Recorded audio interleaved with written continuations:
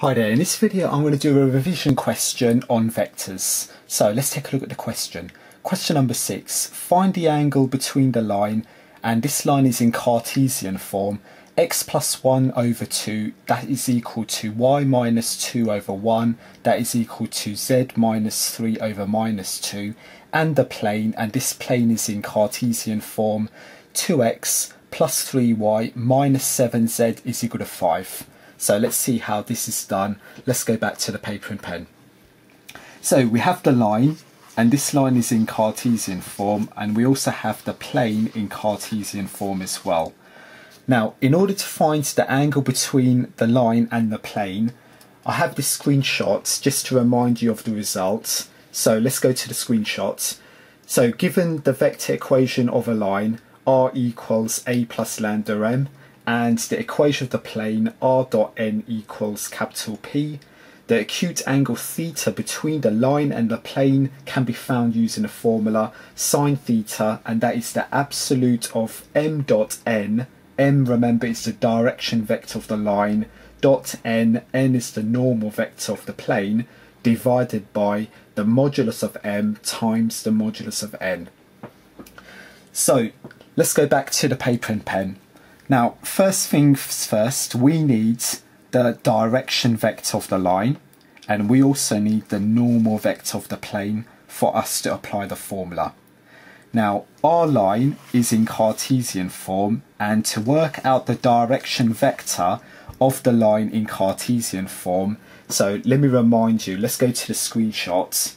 Now, if you have the line in Cartesian form and the line which is given as x minus a1 over b1, that is equal to y minus a2 over b2, that is equal to z minus a3 over b3, and provided that you have minuses in your numerator, the fixed point vector of the line is a1i plus a2j plus a3k, whereas the direction vector of the line, that will be given as b1i plus b2j plus b3k.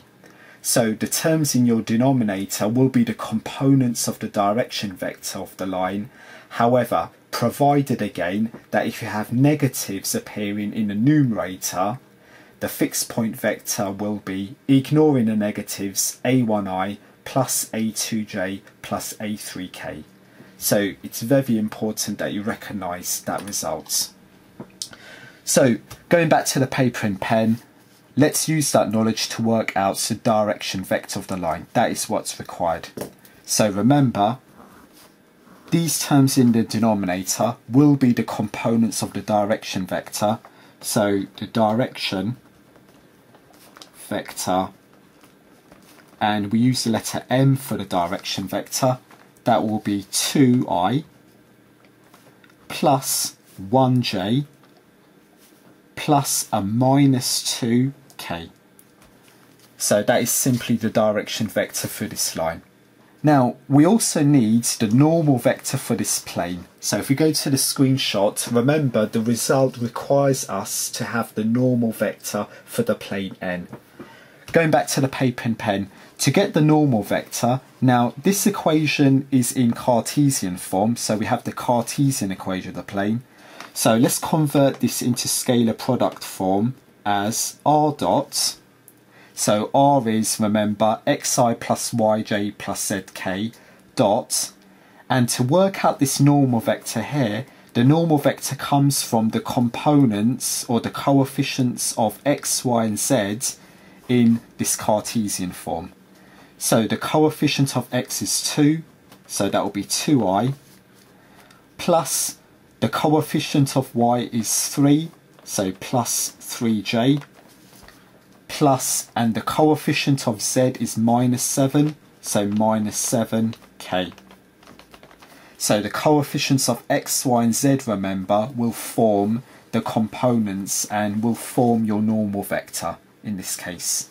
That is equal to 5, the scalar on the right. So as you can see, now my plane is in scalar product form. So this vector here is n, and I have m, the direction vector of the line.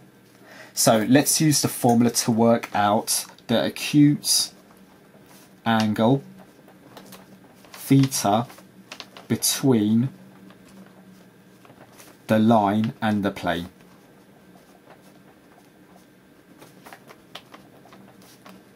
So remember the formula. The formula is sine theta.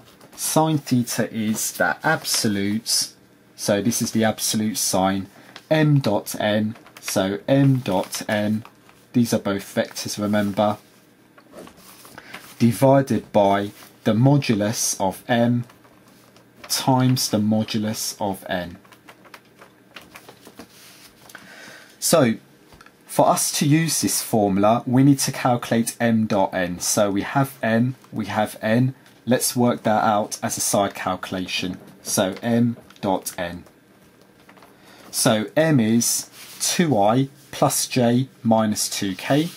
So I have 2i plus j minus 2k dotted with n, which is 2i plus 3j minus 7k. So 2i plus 3j minus 7k. Now remember, to work out the scalar or the dot product, all we do is simply multiply the components of I, j and k and then add. So if I multiply the I components, I'll have 2 into 2 plus, so I always add, multiplying the j components, we have 1 into 3 plus again, multiply the k components, minus 2 into minus 7. So if we simplify here, 2 into 2 is 4, plus 1 into 3 is 3, minus 2 into minus 7 is plus 14. So if we go one stage further to simplify, so 14 plus 3 is 17, 17 plus 4 is 21. So that should be the solution for m dot n. So that is one of the requirements from the formula. The other requirement of the formula is the modulus of m. So let's work out the modulus of m. Modulus of magnitude. To work out the modulus of the magnitude, all we do is we calculate the square root of, so it's always the square root of. Now looking at m, it's the square root of the component of I squared plus the component of j squared plus the component of k squared. So we square the components, in other words, and then we add, and then afterwards take a square root. So the component of I is 2, don't forget to square, always add, component of j is 1, don't forget to square, plus again, component of k is minus 2, not forgetting to square.